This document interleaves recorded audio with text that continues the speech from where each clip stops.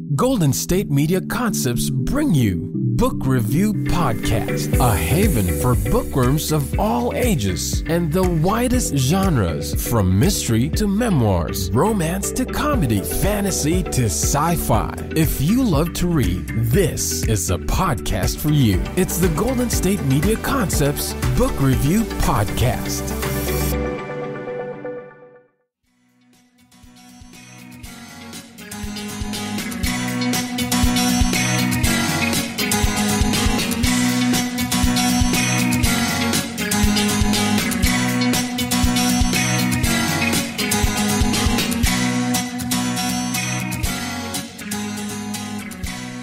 Hello and welcome to the GSMC Book Review Podcast, brought to you by the GSMC Podcast Network.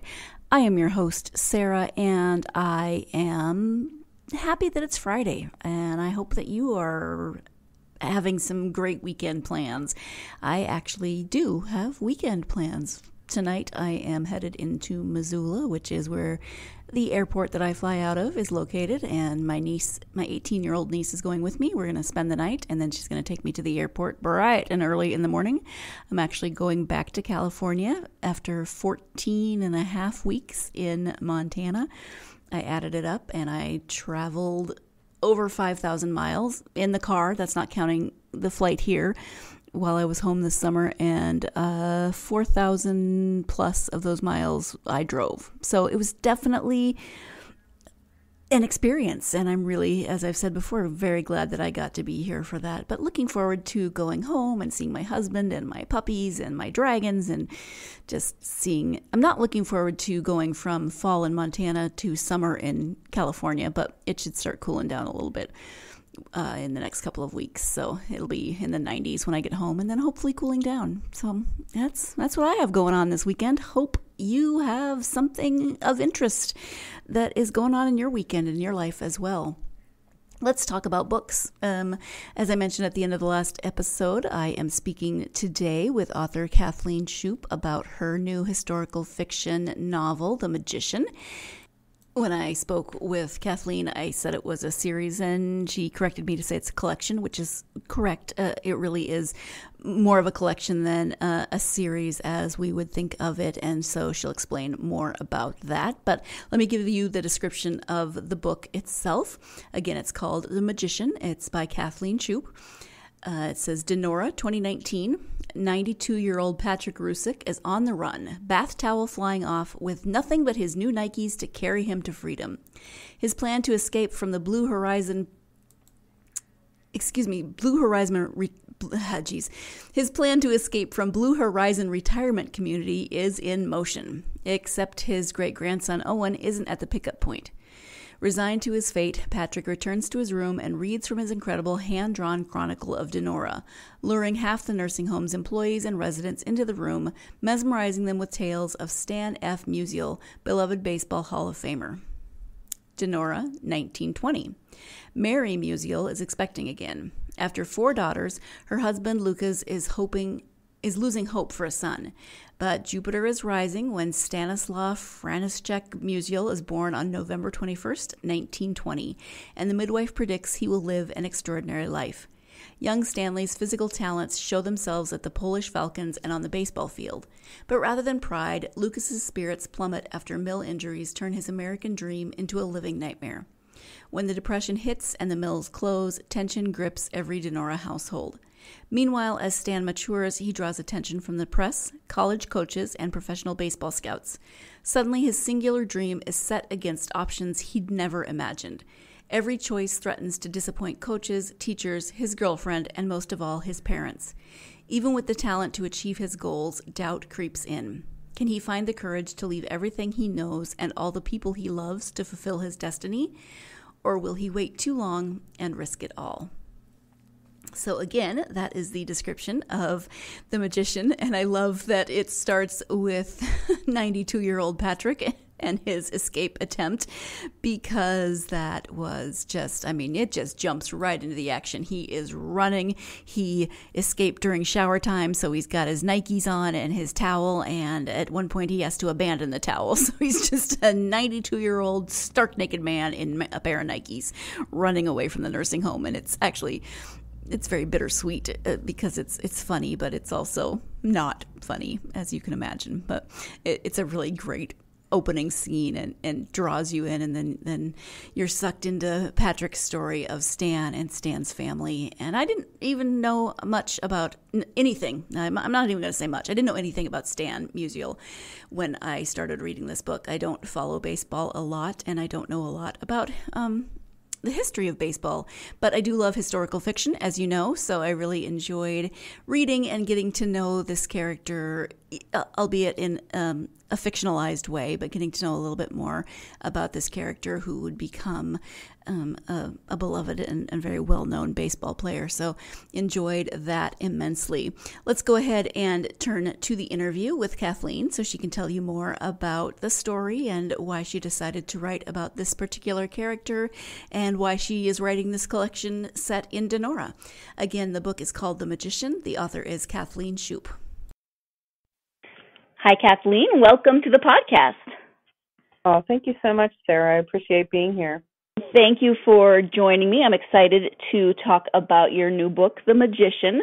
Before we get to the book, though, if you wouldn't mind sharing a little bit about yourself, that would be wonderful. Sure. I live in the Pittsburgh area in Oakmont, Pennsylvania, and my background is I have a PhD in reading, research, and instruction, and all things literacy related, including writing, of course. And so I've been an educator for a large part of my life. I'm also an author / storyteller, which is my focus now, and of course a mom and wife and all those things that everybody is. All right, thank you. So the book is the third book in a series, and it's the Denora. Am I pronouncing that right? Yes. Okay, and it's more of a collection than a series, because it's the town that ties all the pieces together. Now, it just so happens that book 2 and 3, there are some character ties, but I want it to be free to skip around and not necessarily have it go in a series order the way people expect when they hear the word series. So I try to call it more of a collection.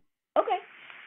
So can you talk about what got you started on this collection? What was your inspiration for it? Sure. I was looking for a second novel idea, and I like the idea of having some sort of real-life event that turns the plot and also, forces character development, things like that. And my mother, who's actually from the West Coast, said, why don't you do the Denora killing smog of 1948? And Denora is a town about an hour from Pittsburgh. And I said, I don't have any idea what that is. And I kind of just ignored that for a little while. And then when I looked it up, I said, oh, that is a fantastic novel idea, inspiration for a novel. And what that killing smog was in 1948, the mills, which are located along the shores of this horseshoe bend in the land and in Denora, the mills were spewing a lot of waste, of course, steel mills, and there was a temperature inversion that kind of locked all those fumes in, and then killed immediately 20 people, sickened about 6,000, and then over the next few months, many more people died. And it's actually referenced in The Crown, the series on Netflix. Is it on Netflix or Amazon Prime? I am because they had the same type of temperature inversion combined with their mill smoke, which killed a lot more people than the Denora smog. But they referenced the Denora smog in that. So that first book of this collection, After the Fog, centers around the timeline of that killing smog. And then the family is fictional, but again, the event is factual, but fictionalized. And then from there, I just grew so interested in the town and the people. The historians there were so helpful. And, just through hours and hours of conversation with townspeople and historians, I started to think of other interesting people to explore in the town. So I came to the idea of finally wanting to write about Stan Musial, who's a Hall of Fame baseball player. But the more I researched him, the more interested I became in his parents, how they met, and how they ended up together. And it's an immigrant tale. And I just thought to myself, well, that deserves its own book. So I wrote that book. And then I got to The Magician. That book's called The Strong Man and the Mermaid.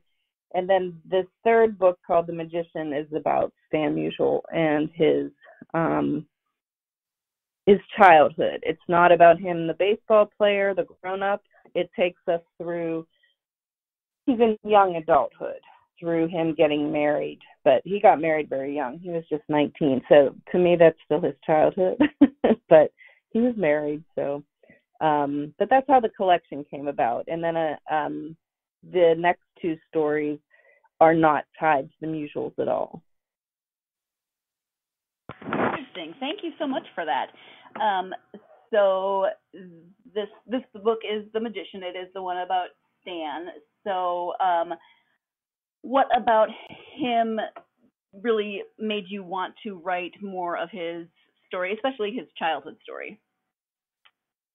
Well, part of the reason I focused on the childhood, although there were times when I was writing that I questioned whether I was writing the right story, like should I be writing about when he was already a accomplished baseball player? And then I thought, there's so many biographies about him and articles and things like that, and they're mainly focused on his accomplishments, his already when he was facile as a baseball player, when he was famous. And I really was intrigued by his childhood. And he grew up in the Depression. And at the time, Denora was especially hard hit, the town, because they weren't making much steel. And the 12,000 people who lived there, I think there was one year, like 1932 or 33, where only like 100 people were working at a time, and they would let the men kind of filter through the mill, taking turns with shifts and things like that. But it was an astonishing time to me to look back on and see how people lived, and in that environment, how somebody like Stan Musial, who was supernaturally talented, but also extremely hardworking and humble and open to being mentored and taking advice, how somebody like that comes out of basically nothing in terms of how we look at, owning things or the standard of living today. I mean, everybody was poor back then compared to now. And then, put the Depression on it, and people really struggled. Yeah, absolutely. And just the joy of the scenes where the kids are playing baseball, even though they're playing baseball with pickets from fences or homemade balls or whatever they could scrounge. Still, the joy shines through in those scenes. Well, thank you. All right, let's go ahead and take our first break of the podcast. When we come back, we'll be talking more about Patrick and that infamous, I guess, maybe, first scene of the novel. So stay tuned. You're listening to the GSMC Book Review Podcast, and I will be right back. GSMC Beauty Tips Podcast gives you advice on everything from hair to fashion to skincare products. We'll talk about the latest trends in makeup, hairstyles, and anti-aging remedies. And we'll cover all of the newest fashion trends. If you have an interest in or questions about the beauty trends that might work best for you, the Golden State Media Concepts Beauty Tips Podcast has got you covered. Download the GSMC Beauty Tips Podcast on iTunes, Stitcher, SoundCloud, Google Play, or anywhere you find podcasts. Just type GSMC in the search bar.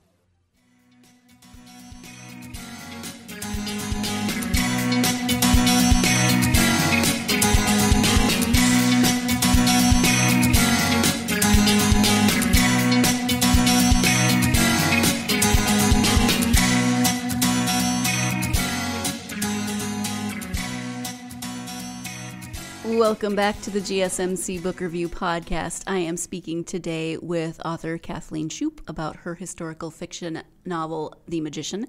And I realize that I'm giggling. Well, I'm giggling about the next question, but I'm also giggling about the next question because I referenced that first scene and I say I don't want to give anything away, but I totally gave it away when I read the back of the book at the beginning of the interview. So spoilers, whatever, I don't know. Anyway, let's return to the interview with Kathleen. Yeah. The book has one of the best opening scenes. Oh my gosh. I don't want to give it away, but It does involve Patrick. And can we talk a little bit about Patrick and why did you choose to tell the story of, I mean, it's from Mary and Stan's points of view for most of it, but then there's also Patrick who tells parts of the story as well. Well, that started with book 2 when I decided I didn't originally set out to write a collection of these books. I just was going to write After the Fog and then be done with it, but there was just so much material that I decided I wanted to do more. And when I started doing the research and looking back, there really, to me, is an element of magic being not the right word, but the best one for, I think, the way sort of fate and destiny interferes or contributes to, you know, a person who grows up very poor in Poland, who takes the ship across the Atlantic and ends up in Donora to meet the woman he marries, and then they have this child who is just so exceptional in every way. I don't know, there's an element of just kind of like a fairy tale to it, and it doesn't mean it's an easy life or anything, but these people were just so fascinating, the people who chose to leave their countries for something better, and then when they got here, it wasn't always what they expected, even though lots of times it was better than what they left. But I was just fascinated with that, and then thought that out of that kind of fairy tale feel that I needed a narrator, and so Patrick was sort of born out of that, and I figured he'd have a book in an attic. That's in Strongman and the Mermaid, and that's how it would start, where he's telling me stories, and then I'm going to thread him through the 4 books after the Fog. So he's in 1 and 2, or 2 and 3, and then he'll be in 4 and 5. And yes, you'll learn more about his story as we go, and as people already have from 2 to 3. So yeah, you'll learn more about him. But I really needed something in my eyes. Although it's not a series, I guess he's the character who is threaded throughout, even though it's the smallest part of the whole book. You know, he's kind of the thread that ties everything together with the town. He's sort of like the voice of the town of Donora, I guess. Yeah, I think they refer to him at one point as the unofficial historian of Donora. Yeah. Yeah. So then, as I mentioned, most of the story is told from Mary's point of view and Stan's point of view. Can you talk a little bit about what you think about these two will resonate with readers? Yeah, with Mary, she's the mom who has dreams for her children, but also sees who's good at what and then tries to support them in achieving those dreams. And of course, the time in which this story takes place, women don't have as much overt agency, but she is extremely strong, and she's good at managing her husband to make sure that the house stays as peaceful as possible and that her children get what they need, no matter what Lukasz is up to or not, her husband. So I think that resonates oddly, even though it was, you know, when the story opens, it's 100 years earlier than now, but I think, you know, we've read so much about, and many women can attest to the fact they still are responsible for most of the household stuff, the kids stuff, and then whatever jobs they can pick up to have extra money or just contribute all the money, depending. And I think that resonates still today, unfortunately. But she was a strong, creative person who really, Stan was the apple of her eye from everything I could tell, and he just adored her.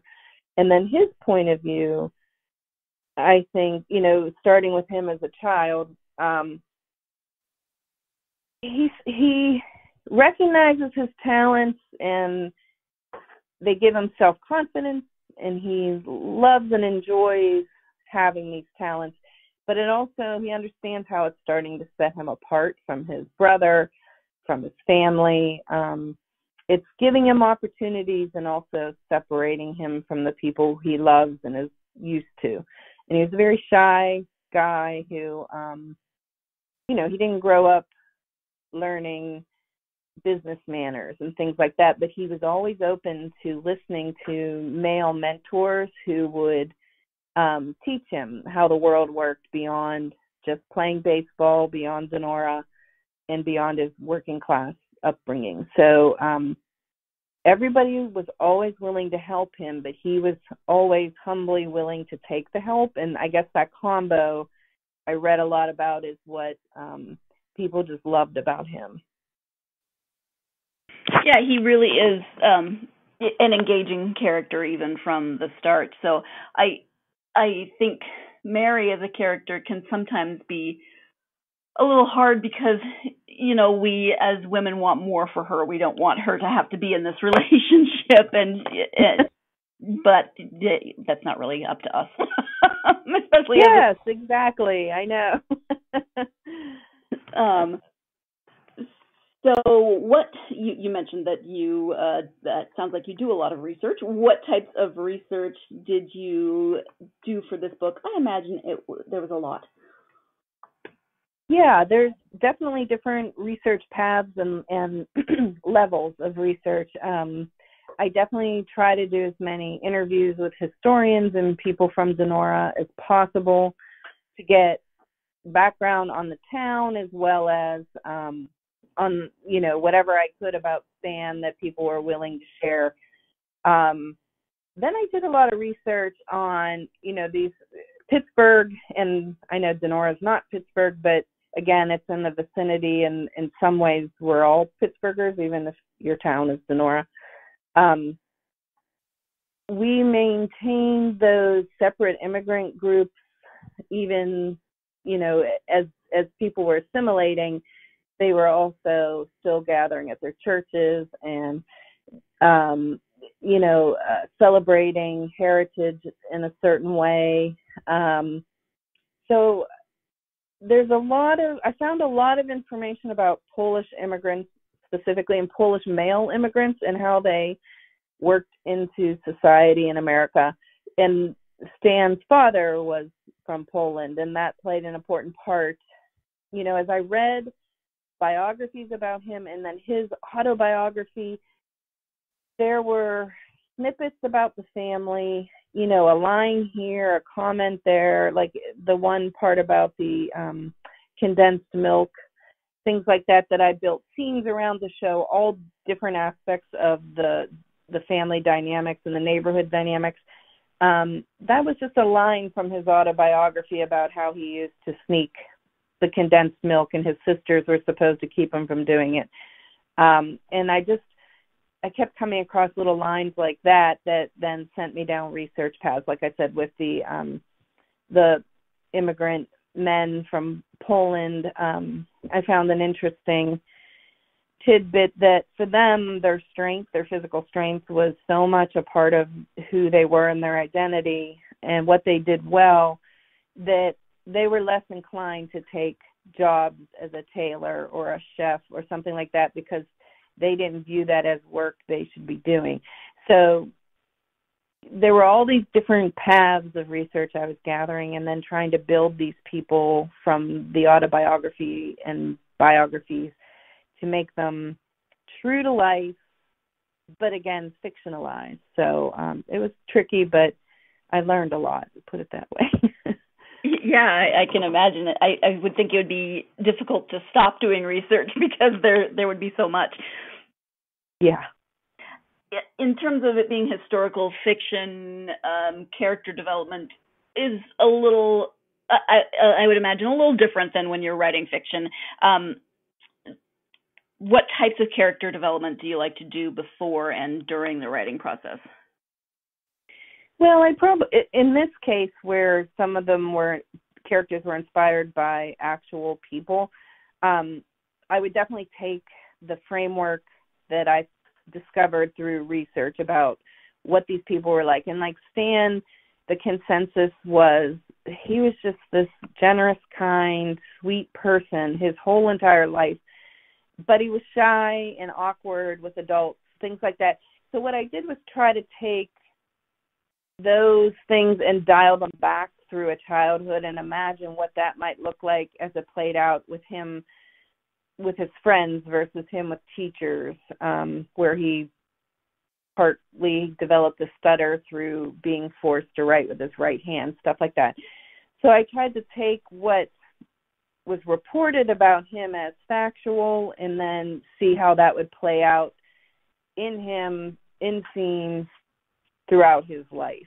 And like I said, I was very careful to really try to do that in a respectful way that hopefully conveys a sense of truth, even if not every single thing is factual, because I can't know everything that came out of his mouth, you know. Right. No way. Nobody followed him around with a recorder. Right. Especially not as a child. Yeah, so a lot of back and forth and shaping and refining. Time now for our second break of the podcast. When we return, Kathleen will be talking about any autobiographical elements that she includes in her writing. So stay tuned. You're listening to the GSMC Book Review Podcast, and I'll be right back. Tired of searching the vast jungle of podcasts? Now listen close and hear this out. There's a podcast network that covers just about everything that you've been searching. The Golden State Media Concepts Podcast Network is here. Nothing less than a podcast bliss with endless hours of podcast coverage. From news, sports, music, fashion, cooking, entertainment, fantasy, football, and so much more. So stop lurking around and go straight out to the Golden State Media Concepts Podcast Network. Guaranteed to fill that podcast itch.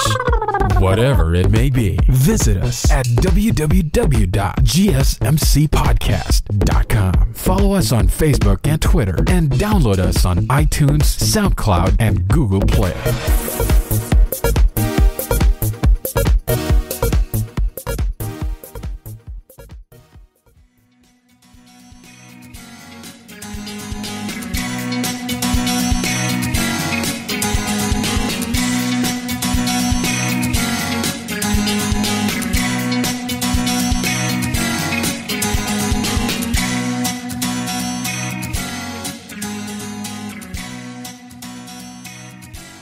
Welcome back to the GSMC Book Review Podcast. In this episode, I am speaking with author Kathleen Shoop about her historical fiction novel. It's called The Magician. It is about Donora, Pennsylvania, and the life of Stan Musial, the baseball player. So let's go ahead and return now to that interview.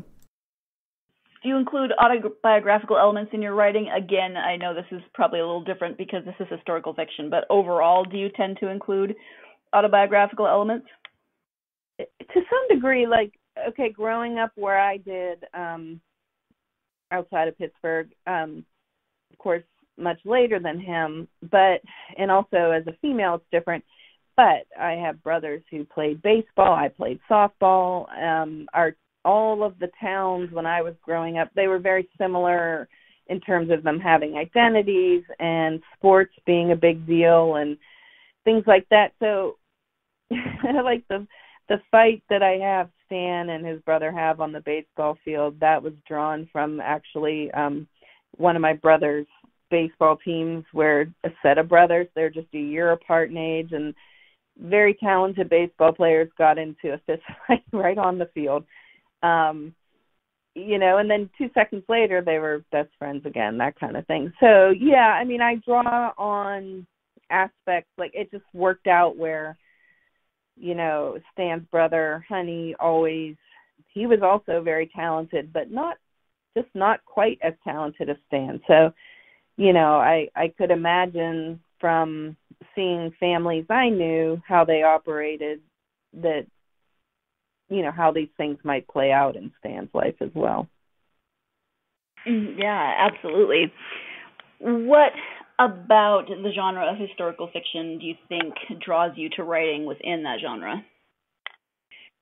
Well, they say all the stories have already been told and things like that, and that's absolutely true. And for me, one of the ways that a story can be fresh is actually going back in time, because either we've forgotten certain eras and what they were really like, or we never really knew. As individuals, we didn't know.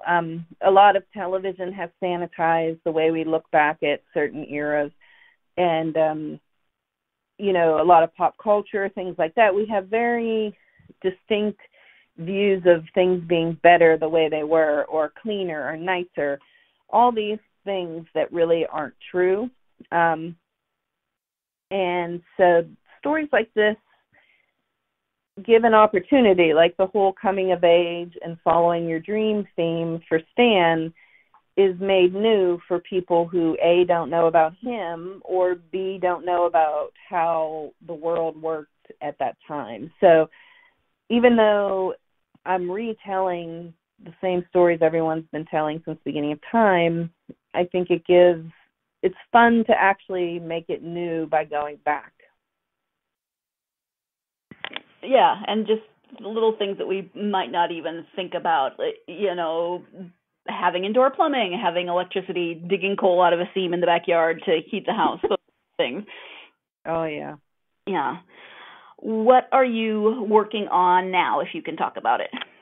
Sure. I'm working on a couple things. Right now, in the immediate time, I am finishing up some Christmas and holiday stories. I do a couple of those every year, at least one like novella and then some stories. And so I'm getting those finished up to have them come out for the holidays. But then longer term, I'm working on book 4, and that's the Nora collection. And that's called The Circus Dancer, and part of it is in Russia, and most of it's in Denora. So I am working on that right now. And then I have a 5th book in that letter series, which is the first. Well, again, that one wasn't intended to be a series either, but then people wanted to know more. So I'm on book 5 of that series. And the letters series, if I'm remembering right, is that based on letters that you actually found from ancestors, or am I thinking of something? My mother was given these letters from her parents, her dad, and then her dad's father kept them, and they were written. We have probably close to 300 letters, and most of them are written later in the family's life, but the first set of 50 are written in the year of the couple's engagement, my great-great-grandparents' engagement, and that's sort of what kicked off the whole series. But again, I was only intending to write the last letter, which is fictionalized, but also based on these threads of truth about the family, and then people just wanted to know more, so I ended up writing more, and that's a tricky series, because that is so far set up more like a series, but because I didn't start it that way, I'm not sure I'm doing a really good job. Like, when people they expect certain things with a series to flow, and because I didn't intend it that way, there's not always the right flow, I think. So I like every single individual book, and I think most readers do, but you never know with historical fiction. People seem to love or hate what you do with it. There's not much middle road. Well, I would imagine it would be difficult also because you fictionalized the story from the letters, and now it's a series, and so you're continuing these stories, but I would imagine it's branching off from family history and kind of going in its own direction. Yeah. Oh, yes, totally. And one of the things that helped me figure out how to do that was this was years ago, my daughter and I went to see Wicked and the play, and we were watching it, and at the end where, the Wicked Witch, it turns out, has this whole entire backstory and existence that you never know as, if you just know the Wizard of Oz. And then it occurred to me, I'm like, oh, that's how I could do it. That's how I could, the reader sees one thing in the first book, but that doesn't mean that's the whole story. So then I was like, okay, I can do this. So then I started writing these other ones. And that is satisfying to me, to give these slices of lives that are hidden in one book or another. But not every reader likes that. Some readers really like to see that everything flows from the first book. Like the reason character A is hateful in book one needs to be explained, in a certain way, versus me taking that Wicked view where I'm like, no, I'm just going to tell this person's story, and this is the way they were. You just didn't know that in book one. So it's kind of tricky, but it's fun. It's all good. Yeah, interesting. You mentioned that you work a lot with literacy, reading, writing, etc. So I would imagine that you've written a lot during your lifetime. But when did you decide to start writing potentially for publication? That was probably like 23 or 4 years ago, where I just started telling these stories. I was always a huge reader. Stories played a huge role in my life, both oral stories, like relatives of mine were just fantastic storytellers, and then, of course, what I was reading. And there were elements of storytelling, like I would keep lists of things.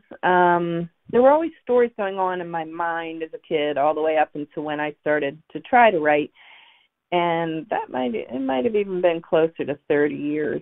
But I didn't really start trying to sell things or publish things until probably 2005-ish, around then, I believe, maybe a little earlier. So I did finally just say to myself, all right, I'm going to try and write something that I've been thinking about, and then I just did. Yep, at some point you just have to say, why not? Yes. It's all in the doing. I mean, that's the thing. It's all in the rewriting. It's all in the, at first, I think the volume, people worry a lot about how perfect something is when they're writing it. And I didn't worry about that. I just wrote and wrote and wrote and got tons and tons of feedback. I was very open to hearing what didn't work. I loved hearing what did work. That was nice. But, I think it was just the volume I wrote, and then the feedback, the fact that I was always looking for what people were seeing and what I was doing, so then I could shape it the way I actually wanted it to be. And so out of that experience is kind of what you just described. Would that be the basis for what you might give as advice for aspiring authors? Yeah, I do a lot of workshops, the conferences and coaching, things like that. And that's always a big part of it. People come at different points in their writing. So, but for anyone starting out who wants to be a writer, well, I would say definitely just volume. Write a ton and worry about story over anything else. And then if you want to write short stuff and get that published, that's good, because it does feel good to finish things. But I think you got to be open to hearing what's wrong up until a certain point in publication. Then you have to shut off the criticism. But to me, I think that's one of my biggest strengths, is that I've built a group of people who I know can see what my goals are for something, but then tell me how I'm not meeting those goals. And it took me a while to find that. At first, I would swing back just like a pendulum one person would be like, oh, no, you should be doing this, and I would change a whole entire draft of a book. And then someone else would be like, oh, no, that shouldn't be like that. Do it this way. And then I'd rewrite the whole thing. And it took me a while to figure out, I need someone who is going to read knowing what I want it to be and help me make it that, not, because you could change it forever to match what someone else wants. Oh, exactly. Yeah, you can never please everybody. In fact, I will probably not please some people when I say it's time for the third break of the podcast, because, not everybody likes breaks. But it is that time, so stay tuned. You're listening to the GSMC Book Review Podcast, and I will be right back. Still on the search of that one true love? On the limbo in this crazy world of dating, marriage, relationships? Well, listen to the Golden State Media Concepts Relationship Podcast, your one-stop podcast for everything about relationships.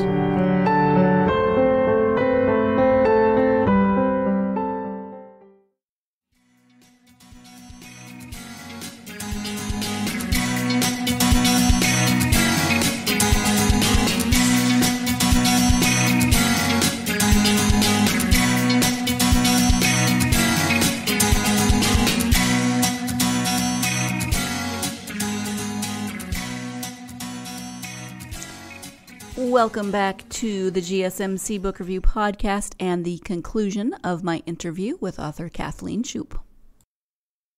When you take the time to read for yourself, do you have, I assume you have favorite genres and authors or books that you tend to go back to? Well, I always read a lot of nonfiction. And then, fiction, I love Kate Morton and Fiona Davis and Eileen Hodgetts Enright, Abigail Drake, Victoria Christopher Murray, and Marie Benedict. And I read a lot of, believe it or not, middle grade books. I love those because, to me, in a lot of ways, they're just like pure storytelling that can have elements of fantasy, not in the way of a genre of fantasy necessarily, but they're just telling the story. Now, when you get a little higher up a few grades, they're trying to catch the eye of, teenagers with flashy things. And I just love that middle grade novel genre for just pure, beautiful storytelling. So I love, D. Camillo and Appelt and Applegate. I read all those things. And Lisa Klein Ransom and Patricia Polacco, who is a picture book author, but every single book she writes is just loaded with fantastic content. And it's usually, family stuff. A lot of it's historical. Mm-hmm. But I love those. They're just so well done. All those authors do such a beautiful job. Yeah. You mentioned Abigail Drake, and I know she's also a Pennsylvania-based writer. Are any of the other authors on your list Pennsylvania-based? Yeah, Eileen Hodgetts Enright is, although she's originally from the UK, and actually she was a playwright and an author, and one of her plays about the Titanic is actually currently being made into a movie, and it got stalled a little bit with coronavirus, but that's pretty exciting to see her work. I think the original play is 20 years old or something, and then to see it be made into a movie now, it's really fascinating. But she has a novel on the Titanic now. I mean, that's a great genre to write in. Absolutely. I know you have a website, so if you can direct people to your website, but also where what social media platforms you're on as well. Yeah, kshoop.com is my website, and probably the places I'm most active, though, are Instagram and Facebook, and believe it or not, TikTok. I do go on Twitter a lot, but it's more newsy for me at this point. And so I think Instagram, TikTok, and Facebook are probably where I'm most active for anybody looking. All right. Thank you. Mm-hmm. We have talked about a bunch of different stuff today, but is there anything that you had hoped to highlight during our time together that we haven't covered? It's not so much highlight. It's just something I always think about when I write my stories, because some people so beautifully write exactly what readers want. And I feel like for me, one of the things I need are people to be willing to immerse in a pretty long books that, they're little, I think there's a lot of plot in them for sure, but requires a little, I guess, appreciation for grit and less stylized romance. Like when I first put out The Magician, some marketers and things like that really focused on the 20s, because it starts in the 20s in that whole flapper, glamorous kind of era, and I was like, that isn't what these people are exploring, though. They're not flappers. It's a grittier, my books seem to be this grittier examination of the human condition, which to me is fascinating, but I understand it's not always what people are looking for in their fiction. It's not really escapism, but you do learn a lot, and I think the characters potentially stick with people. I mean, I've heard that a lot, put it that way. Yeah, I would agree with that. And as a fan of historical fiction myself, I appreciate that it's everyday people living their lives. It doesn't have to be glamorous all the time. Yeah. Because my life certainly isn't glamorous, so I understand it. No, I know. And I do understand the need to escape, too. But I don't know. Like everything I pick up, some of them are glamorous tellings of a certain era, but I really do love the grittier books. And hopefully then I find those same readers who love my version of that. Absolutely. Well, Kathleen, thank you so much for taking the time to talk to me, not only about The Magician, but also the Denora collection and a little bit about the Letters series. I really, really appreciate your time. Well, thank you. I appreciate you asking me on and having the chance to explore a little bit about my work. I really appreciate it. Thank you. Thank you once again, as always, to Kathleen for joining me for this interview, not only about The Magician, but also about some of her other writings and also this collection, the Denora collection.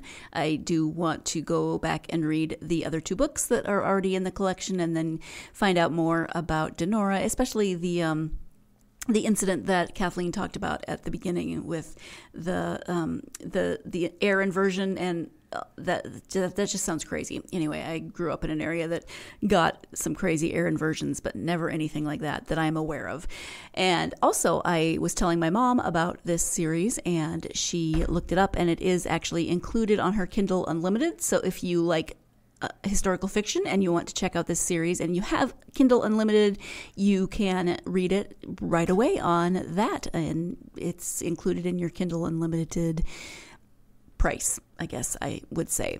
So yeah, there's that option. Or of course, there's always ordering the actual physical book. There's checking it out from your library. So many fun ways to read or listen to or get books into your life, and just explore and find out the best way that works for you. So thank you once again to Kathleen. Thank you to you, my listeners, as always. Very much appreciate you, and I hope that, as always, if you're a fan of this podcast and you have not done so already, you could take a few minutes to leave a review, whether that is starred or written. Either way helps to get this podcast out to more people who love books, and it would really, really, really make my day if you were to leave a review. I would appreciate that so much. Also, you can follow the podcast on social media, Facebook, Twitter, and Instagram. I actually, speaking of social media, after this interview, I did go and follow Kathleen on TikTok. So if you're on TikTok, you should do that. I'm trying to work on a TikTok account for this podcast. I know I said that before, but putting my face on the TikTok, I don't know. Anyway, look for that. It'll come eventually. So I hope that you check out this book, that you check out the podcast's social media, Kathleen's social media, all of that wonderful stuff. And I hope that you will join me next time. I'll be back in California, although the interview will have been recorded in Montana, so it will be a dual state interview. But I will be speaking with Sadie Hoagland about her debut novel called Strange Children. It is told from the points of view of 8 different children who grow up in a polygamist community in Utah. And so it's really, really interesting, very poignant, very, I don't know. We'll have to talk about that more, but definitely join me for that conversation on the next episode. In the meanwhile, I hope that you're having a wonderful Friday. I hope that you have plans for the weekend, and I definitely hope that you have plans that involve getting lost in a good book. My hope is that I will be lost in a good book through 2 flights and a layover in Salt Lake City. So that's my hope, but I hope that you have lots of time to get yourself lost in a good book. Thank you so much. You've been listening to the Golden State Media Concepts Book Review Podcast, part of the Golden State Media Concepts Podcast Network. You can find this show and others like it at www.gsmcpodcast.com. Download our podcast on iTunes, Stitcher, SoundCloud, and Google Play. Just type in GSMC to find all the shows from the Golden State Media Concepts Podcast Network, from movies to music, from sports to entertainment, and even weird news. You can also follow us on Twitter and on Facebook. Thank you, and we hope you have enjoyed today's program.